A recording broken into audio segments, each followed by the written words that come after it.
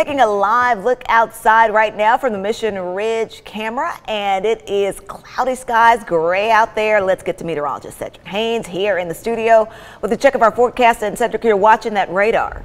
I am very close to Latrice as we go throughout this afternoon. The good news is we had a good thunderstorm off to the northern half of the area, but that has since shifted off towards the east now, and that trend will continue. Here's a look at the radar now, and you can see the last of that activity now moving to the north. It was pretty strong as it was over portions of Bledsoe County a little earlier with lots of lightning, but now just some downpours making their way over towards portions of Spring City, over towards Athens, and eventually this will drift down, probably affecting you folks over in Cherokee and Clay counties in North Carolina. Let's go in a little closer now and show you what we're talking about here. Again, Dunlap, you just had a nice little decent downpour. Cagle Mountain, you had some of that lightning, probably pretty loud there a little earlier, but now that's weakened as it's moved over towards Dayton and Decatur, again, with just some heavier rainfall now making its way across parts of that area. Here's a look at Future Scan, taking the current radar image and projecting it out about an hour, and you can see, again, some of that light to moderate rain drifting out of portions of Dayton over towards Athens, and again, it may clip you over northern portions of Cherokee County, northern Polk County as well, but this is basically on the way out, and notice not much behind it.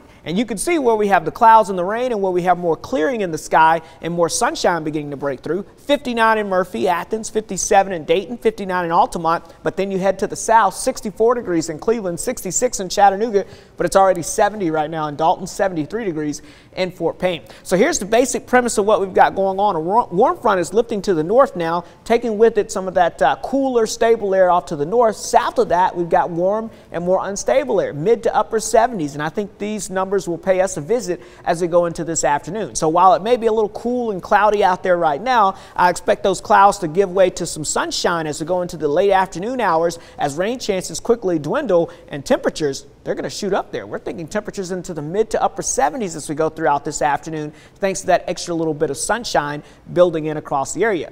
Hey, it is opening day for the Lookouts here. Lookouts baseball takes off tonight. First pitch at 7:15, and temperatures, they'll be in the 70s. So pretty nice baseball temperatures out there with a mix of sun and clouds giving way to partly cloudy skies tonight. I don't really see any weather issues in terms of anything for the game tonight. Now, severe weather will be ongoing off to our west as we go throughout later this evening and tonight. In fact, a pretty significant severe weather outbreak. Look at that, a level 4 risk all the way up into Iowa as we go throughout later on this evening and tonight. But again, for us, we'll be seeing skies clear out a little bit with some sunshine this afternoon. May see the clouds return tonight with a spotty shower tomorrow morning, but I think tomorrow will mainly be mostly cloudy, warm, and windy as we go throughout your Wednesday, but also mainly dry. But then Wednesday night and especially early Thursday, that's when our best chance of showers and thunderstorms will move across the area. We'll watch that because one or two of those storms could be on the strong to severe side. You can see a level 2 risk here across portions of the Tennessee Valley here, and the main threats and concerns out there, damaging winds, maybe an isolated tornado, maybe some small hail. The best chance is going to be to our west,